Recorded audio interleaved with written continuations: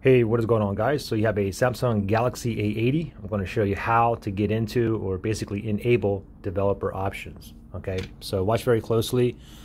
Let me first go ahead and disable it. I'm going to turn it off, and now I'm going to go ahead and show you how to get to it. Okay, so first thing is go ahead and go into your settings right there, and then from settings, what you want to do is go all the way down to where it says About Phone. Now, once we enable developer options, it's going to show right below the About Phone. Okay, so first thing is tap on About Phone, and then from here we want to tap on Software Information right there, and now you want to go down to where it says Build Number.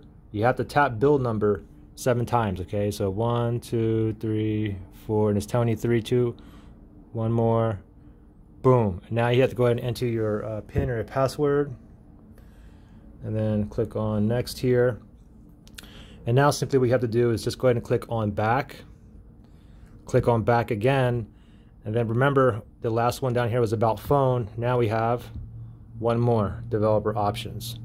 You can tap on that, and then you can find your USB debugging whatnot information on here. Okay, if you want to go ahead and turn developer options off, if you go ahead and turn it off, then if you want to get back into developer options, then you have to do the same thing again. You have to go back to the build number, tap it 7 times, and go from there. All right, anyways, any questions, just comment below. Thanks for watching, guys. Bye.